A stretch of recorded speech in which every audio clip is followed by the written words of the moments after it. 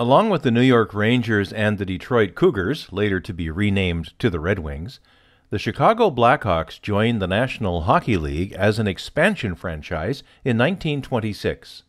The team's owner, Frederick McLaughlin, was a commander with a machine gun battalion of the 86th Infantry Division in the First World War. That division was known as the Black Hawk Division and was itself named after Chief Black Hawk, who was a prominent Native American figure in the history of the state of Illinois.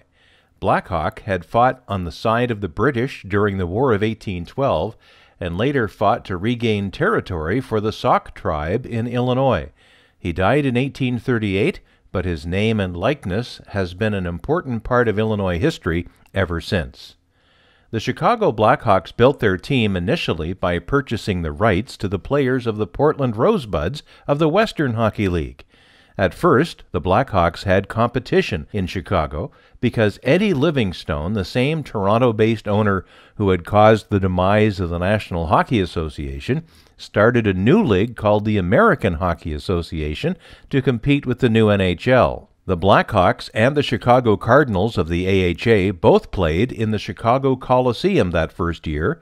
The Cardinals played only 1 year and folded, while the Blackhawks have gone on to become an NHL powerhouse, especially in the modern era. The Blackhawks won their first ever game against the Toronto St. Pats in November 1926. They finished in third place that first season and played the Boston Bruins in the first round of the playoffs. The Bruins won that series. In the following 2 years, the Blackhawks finished last in the standings and missed the playoffs. In 1929, the Blackhawks moved to their new arena, the Chicago Stadium, where they would play for the next 65 years. That first season in the new arena inspired the Blackhawks to a second-place finish, but the team lost in the playoffs against the Detroit Red Wings in double overtime. The following season, the Blackhawks made it all the way to the Stanley Cup Finals and had the Montreal Canadiens on the ropes with a 2-1 lead in the series, but Montreal closed out the series with 2 straight wins. After 2 more subpar seasons, the Blackhawks would finally win the Stanley Cup in 1934.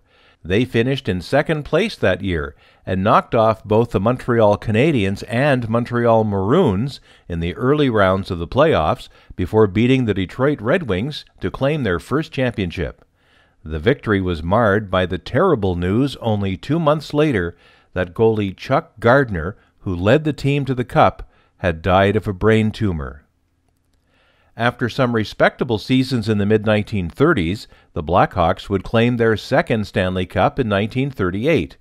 In the previous year, owner Frederick McLaughlin engineered the team so that only American-born players would be on the roster. 8 of those American-born players were still on the team for that second Cup win over the Toronto Maple Leafs in the finals, including goaltender Mike Caracas. In December 1944, owner Frederick McLaughlin died, and the team was bought by Bill Tobin, who was a frontman for Detroit Red Wings owner James E. Norris. Norris preferred his Red Wings, and for many years the Blackhawks were virtually ignored by ownership, sneaking into the playoffs only twice between 1945 and 1958. When James E. Norris died in 1952, his son James D. Norris took over the team and worked to turn things around. After some years of rebuilding, the Blackhawks won their third Stanley Cup in 1961, surprising the Canadiens in the semifinals and beating the Red Wings in the finals. The team was backstopped by Glenn Hall and led by Bobby Hull, Ab McDonald, Pierre Pilote, Chico Mackey, and Stan Mikita. The core of the team stayed together through most of the 1960s, although Glenn Hall was left unprotected in the 1967 expansion draft and was claimed by the St. Louis Blues. In search of a replacement starter in nets, the Blackhawks claimed Tony Esposito off waivers from Montreal, and he went on to become the franchise goalie for many years. In his first year, he recorded an NHL record 15 shutouts in a single season. He also was a member of Team Canada in the 1972 Canada-USSR Series and was the first goalie to beat the Soviets. Esposito became an American citizen in 1981 and retired after 15 years as a player with 3 Vezina trophies, the Calder Trophy for Rookie of the Year in 1970, and multiple All-Star appearances. He was elected to the Hockey Hall of Fame in 1988.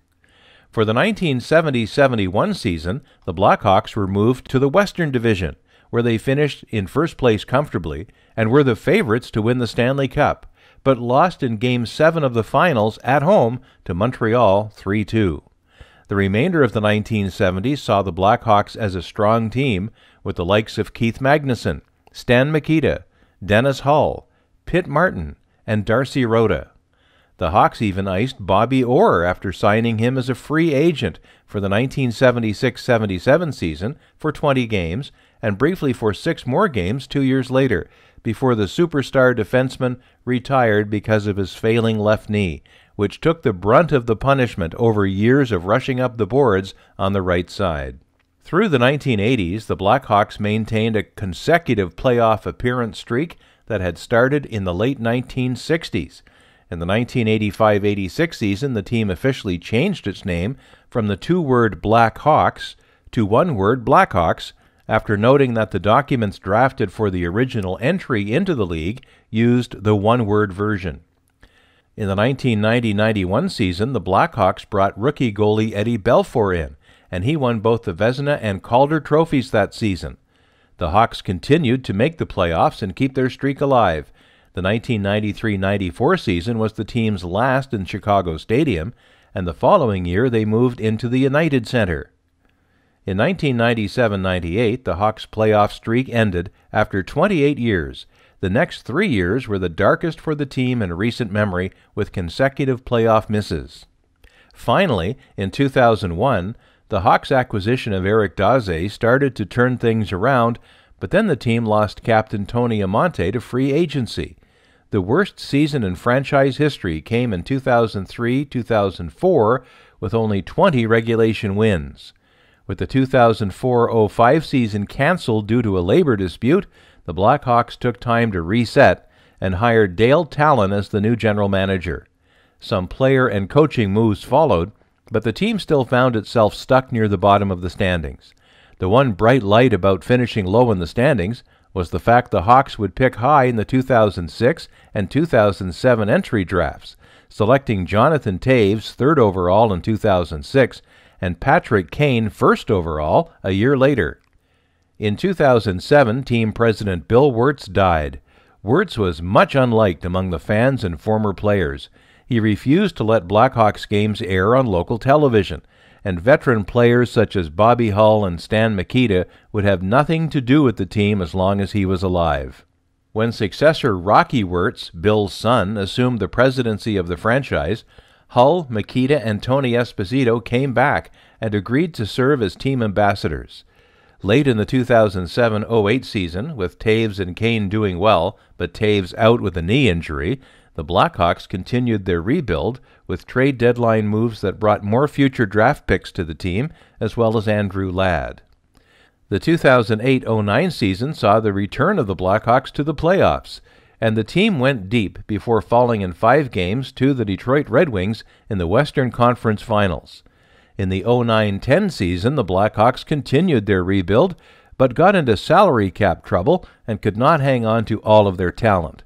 Stan Bowman was hired to stabilize the team, and by the time it reached the playoffs it had a solid core of Kane, Toews, Duncan Keith, Patrick Sharp, Marian Hossa, Chris Versteeg, and a duo of good goaltenders in Antti Niemi and Cristobal Huet.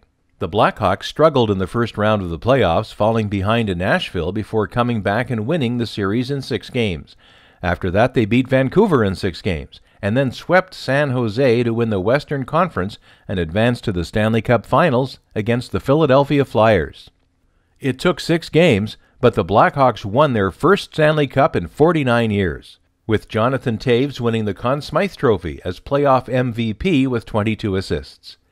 The following season, with a depleted roster due to more salary cap adjustments, the Blackhawks made the playoffs again, but the Canucks got their revenge by taking them out in 7 games. In 2012, the Hawks got knocked out in the first round by the Phoenix Coyotes in 6 games. In 2012-13, after a late start and only a 48-game regular season because of a lockout, the Blackhawks won the President's Trophy with a record of 36-7-5. They steamed through the playoffs to face the Boston Bruins in the Stanley Cup Finals, beating the Bruins in Boston in Game 6 to win their second Stanley Cup in 4 years. The Blackhawks now had 5 Stanley Cups in their history, all 5 being won on the road. In 2013-14, with the new playoff alignment format, the Blackhawks faced St. Louis in the first round, having to come from behind to knock off the Blues in 6 games and then take out the upstart Minnesota Wild in 6 games to reach the conference finals. The Los Angeles Kings ended the Blackhawks' chance at a repeat Stanley Cup win when Marian Gaborik scored for the Kings in overtime in Game 7 to advance to the Stanley Cup Finals, where the Kings would win their second cup in 3 years. The following season, the Blackhawks got great goaltending from Corey Crawford and Scott Darling in the regular season and then into the playoffs. Chicago beat Nashville in 6 games in the first round, swept Minnesota in the second round, and faced Anaheim in the conference finals. The series went to Game 7, and the Blackhawks built a 4-0 lead and hung on to win the game 5-3 and advanced to the Stanley Cup Finals once again, this time against Tampa Bay. Without home ice advantage, the Blackhawks went into Game 6 at the United Center, up 3-2. Corey Crawford earned a shutout, and Duncan Keith and Patrick Kane scored to give the Blackhawks their 3rd cup in 6 years, their 6th overall, and their first Stanley Cup win on home ice in team history. The 2015-16 season saw the Hawks lose several key players in order to shed salary and remain under the cap. Brandon Saad, Patrick Sharp, Christopher Stieg, Antoine Vermette, and Johnny Oduya all left the team. The addition of rookie Artemi Panarin, who won Rookie of the Year, helped the Blackhawks return to the playoffs, where they fell to the St. Louis Blues in 7 games. This past season, the Blackhawks finished first in the Western Conference with 109 points and faced the 8th-seeded Nashville Predators in the first round. The Predators stunned the Blackhawks in 4 games and went on to make their way to the Stanley Cup Finals for the first time in franchise history before falling to the Pittsburgh Penguins.